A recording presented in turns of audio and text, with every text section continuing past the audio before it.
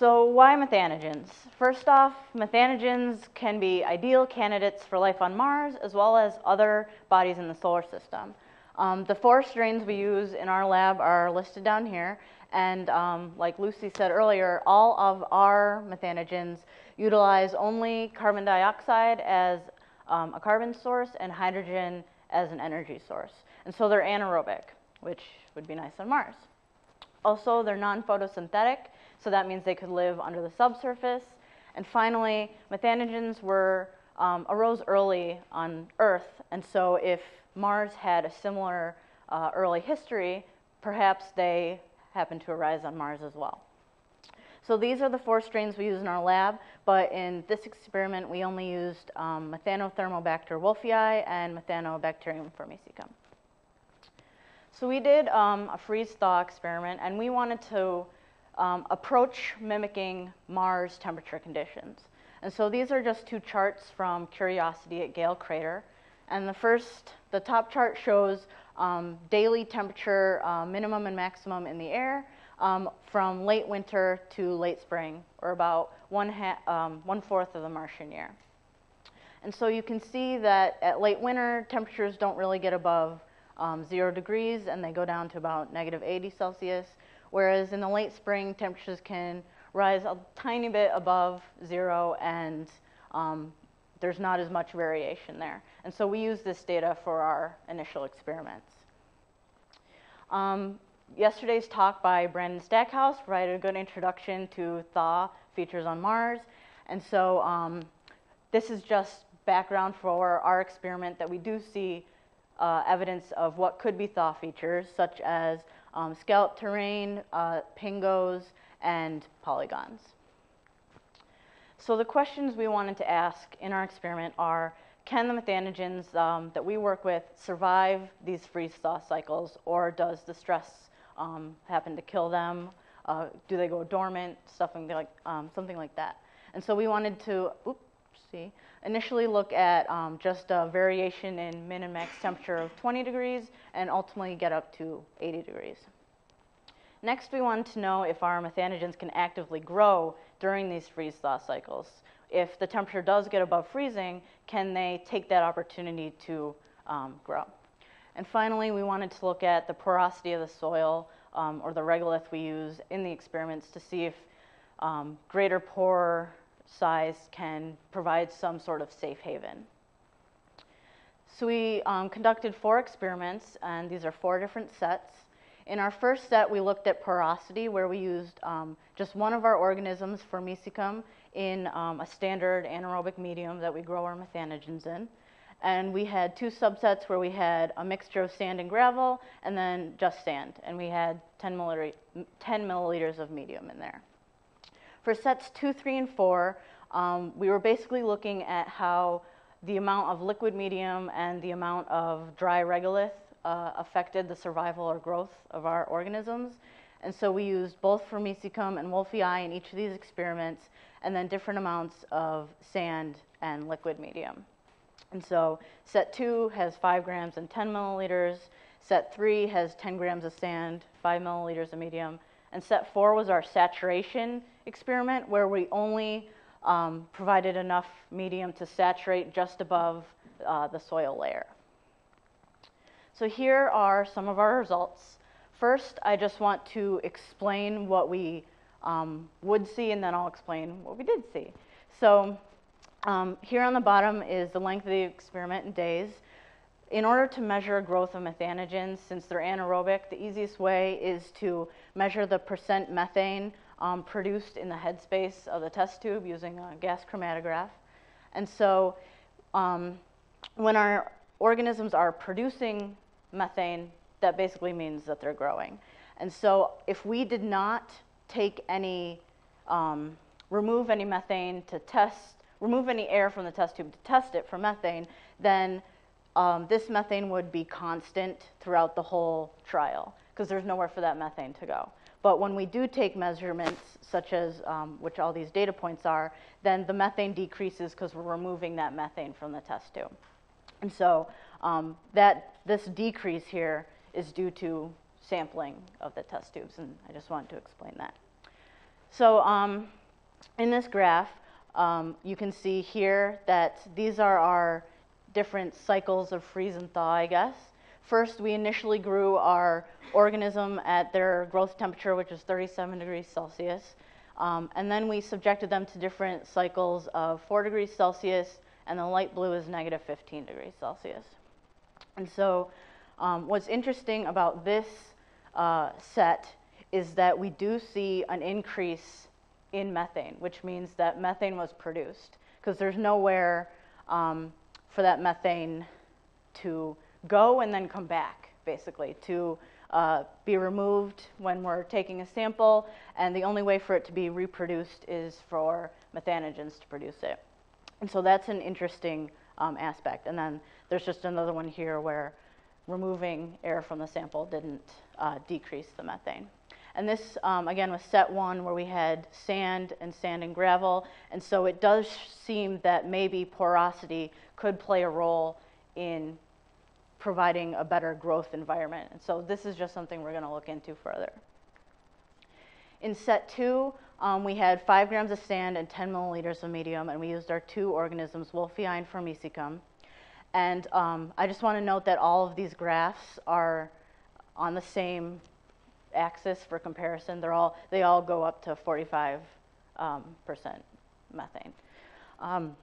But again, you can see here that we put them at their initial growth temperatures, which is 37 degrees for Formicicum and 55 degrees Celsius for Wolffii, and then we subjected them to alternating growth cycles. And so what we wanted to look at was what was happening here. Since we aren't seeing any real increase in percent methane, did our methanogens die? Are they going into dormancy? Are they still active? And so I performed a transfer just to new medium and at room temperature, and at least Wolffii is still viable. It rebounded, and the organisms are able to, again, produce more methane. And even with Formicicum, some methane was produced, and hopefully I plan on continuing these experiments, and hopefully those numbers will go up. In set 3, there was 10 grams of sand and 5 milliliters of medium. This basically just shows that the more liquid medium ultimately available provides greater growth. And in set 4, which is just the saturation experiment, we had initially put the organisms directly into 4 degrees C. We didn't allow for that initial growth period at their growth temperature, and they didn't grow. So we put them then into their growth temperatures, and they were still viable after being exposed to 4 degrees Celsius. And so they did grow, and then were subjected to freeze-thaw cycles. Again, for at least Wolffii, we did see an increase in methane, which means that methane was being produced. Another interesting thing that we saw with our experiment is this black band within the first. Sometimes it's just below the surface, or sometimes it's actually at the surface.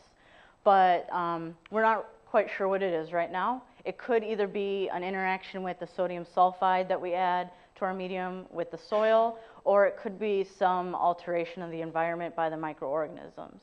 Something that I looked at was the percent methane produced in each test tube, and it does look like the tubes with more methane produced have wider bands. And so this is also something we're going to look into further. So in conclusion, our organism Wolffii is a very robust organism. It is a thermophile, but is able to rebound quickly from 4 degrees Celsius and negative 15 degrees Celsius, and it has shown production of methane at those temperatures as well.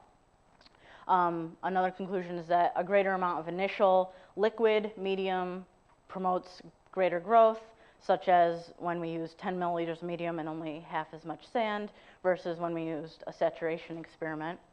And then finally, our discoloration of sand could indicate environmental alteration, but this is something we're going to look into further. For the future studies, we're going to continue these experiments and also repeat them just to make sure that those increases in methane are accurate and that something wasn't going wrong. We also want to explore porosity further with different Mars simulant soils, such as JSC Mars 1 and the Mars Mojave simulant. And we're also going to further our temperature study by using a negative 80-degree freezer to more mimic those temperatures on Mars that we see. And so, how does this relate to Mars? Life is robust. I was also going to use the life finds a way, but I didn't. But life's robust. So these are actually thermophiles that I'm working with, but at least Wolfii shows promise of being able to rebound from freeze-thaw cycles.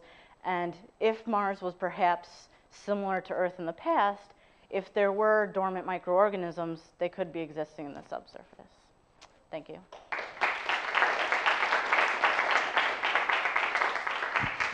So do we have any questions for Rebecca?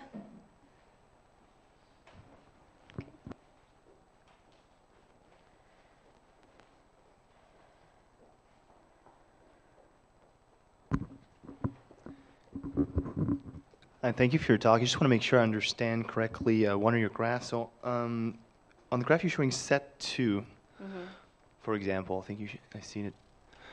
Yeah. So you're saying so we're in the first red box where you see a methane increase, that's at minus 15 degrees C. So Yes. you're sampling from the headspace, but at this temperature your medium is frozen, I believe, correct? Yep. So when you start at the end of the 4-degree experiment, you take a time measurement and you have a concentration of methane, and then after a few days you take it after a few days at minus 15 and you see an increase in methane. So does it mean so the methane would have diffused through the ice and go into the headspace of the vial, and that's what you measured? Is that correct? Or do you melt your sample before? When we do take measurements, we are taking the measurements at room temperature, so it's possible that there's some melting, but they're basically still frozen when we're taking our measurements. We're also interested in why this is occurring. We looked at methane solubility in liquid water and frozen water, and it has nothing to do with solubility because solubility is very low, but we're interested in this as well, and it's something that warrants further investigation. So this is also something that's seen in the field in permafrost. During the onset of freezing, you get this freeze expulsion of methane from the water phase, and it gets pumped out. So as the onset of winter comes on, you get these enormous bursts of methane, which is where the majority, in some places, of methane flux comes from. So I was worried about the same thing. I think what's happening is that you're freezing your solution, you're expelling all your methane out there, so it's not active production. Okay. You're expelling the production that you've made during the 4C times, Okay. and then you're dropping back down again. Yeah. Right. Okay. Yeah, that is, that's both very good points. That's something we would expect as well. If methane was being produced earlier, either during the growth phase or at 4 degrees C, if it was in the soil or in the ice, and then it was released later.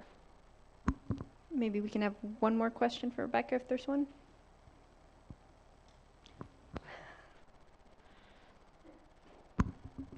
Can you comment on the slope of your, does that mean anything, the fact that they have different slope?